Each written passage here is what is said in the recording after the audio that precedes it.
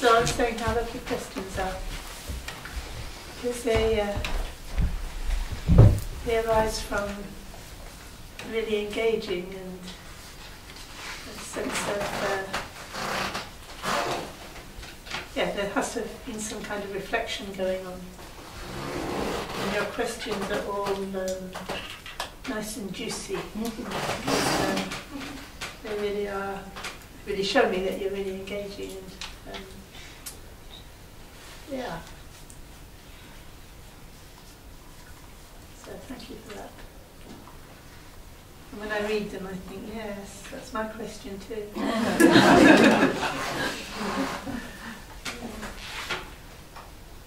And in some ways the answer is always the same. I can always say to you, well, you know you can answer that yourself. Nonetheless, I think it's very helpful to spend time together thinking about it and just kind of pondering about it.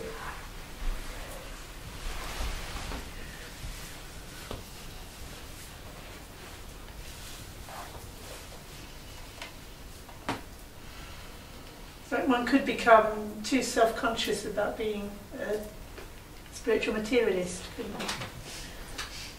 And start agonising over that and thinking, oh dear, how can I make sure I'm not a spiritual materialist? Which is another ism. Trying to be perfect, trying to be beyond criticism. I know that was very strongly my first motivation for trying to practice Dharma, was to be beyond criticism. I get criticised for enough things that, perhaps they're not, not really what I should be criticised for. But if I were to reach enlightenment and perfection, I'd be beyond all that. It's kind of ironical, isn't it? Trying to be perfect isn't going to do it. Because it's again a kind of project, isn't it? That you've projected into the future and you've taken on board a whole belief system of there's me now, separate from this perfection that I have to reach in the future. So I've kind of believed in time, I've believed in myself, I've believed in existence, I've believed in all sorts of things. It's quite a complex body of beliefs that I'm holding when I think I'm going to be perfect in the future. But do I recognise that? Do I recognise that that's actually beliefs that I'm holding? What would happen if I became much simpler and became interested in holding beliefs? What's that? What is holding beliefs? What are these beliefs that I'm holding? Sort of relaxing into that, which would be more honest in a way, isn't it? Because the rest of it's a whole construction of my ideas about the future. But then that seems to be, you sort of think, well, how does that tie in with the idea of having an aspiration to reach Buddhahood? That seems to be, this tremendous project. Like how can I have that? How can I hold that intention to reach enlightenment in order to deliver all beings? How can I hold that at the same time as not projecting forward? The answer is, you've got to find out how. It does seem like a contradiction. If you didn't have the aspiration, you wouldn't even be motivated to find out how you could get those two things to match. So you have to have that very strong motivation, and then you're left with the conundrum. How do I follow that amazing Bodhisattva path and keep that kind of vision, and at the same time remain very simple with my present experience? And that's where the discovery is important. So by staying with your experience, how it really is, you discover something. So this is the point. Rinpoche calls it, there's an inspiration in that. you could say he does use inspiration for adhisthana often. There is some adhisthana in that. There's some blessing of some sort, some power within that actually will work for our benefit, and it's sure that will happen, because if you let go, the adhisthana of your true nature naturally is going to shine forth. There's no way it can't. So actually there is a path there. If that weren't the case, you could have a doubt about it. You think, well,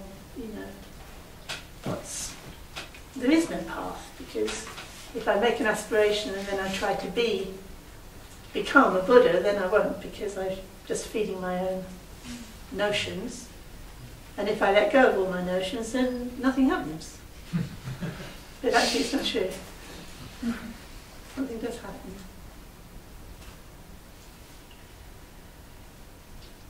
And that's where you have to kind of take a leap. Like with anything. You have to any kind of action, anything you do in life, you have to take a leap, don't you? You have to kind of trust something, even just to put a piece of food in your mouth.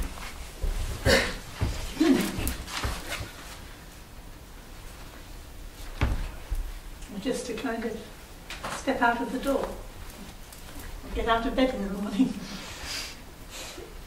There has to be some trust, so that's, you discover something, and then you learn to trust that.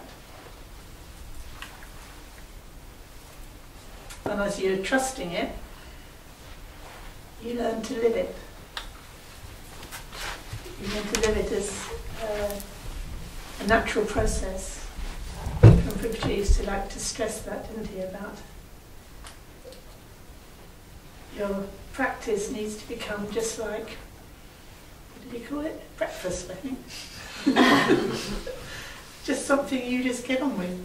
You just do it. It's kind of inseparable from your daily way of going about life.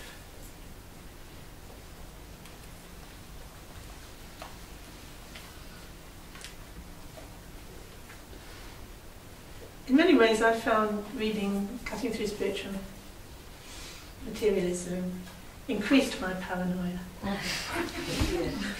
It kind of, I became even more self-conscious about my practice than I had ever been before. And yet, if you read it very carefully, you start to realise that that promise is there. That yes, you can get more and more paranoid, but the reason why you're getting more and more paranoid is because you already were paranoid. You were already trying to get it right, and you thought you were more than you ended up thinking when you finished reading the book.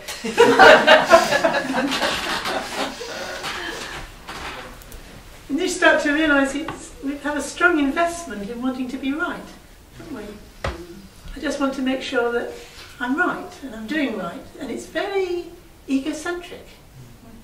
Very centred on me being right, rather than actually what's true, and I can take it. Whatever it is, it's true. I can take it. It's not going to destroy me. Which is a different kind of attitude, isn't it? So, okay, I read Spiritual Materialism and I read into it everything I do. It doesn't destroy me, actually. It's okay. All those mistakes. Yeah. It's going to take a long time. Nobody said it would be quick. Nobody's saying that, okay, you should from now on practice without making a single mistake.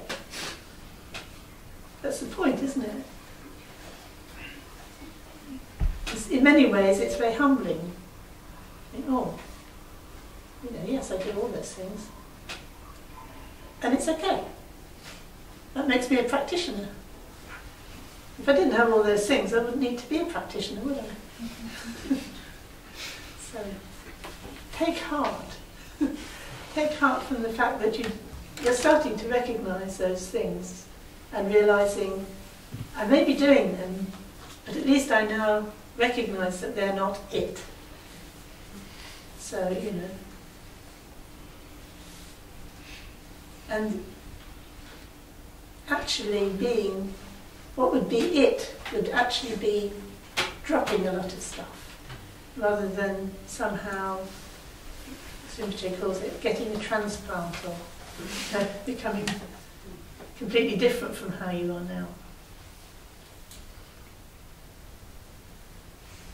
It's really like embracing the way you are now with more kindness, more sensitivity, more interest, lightness,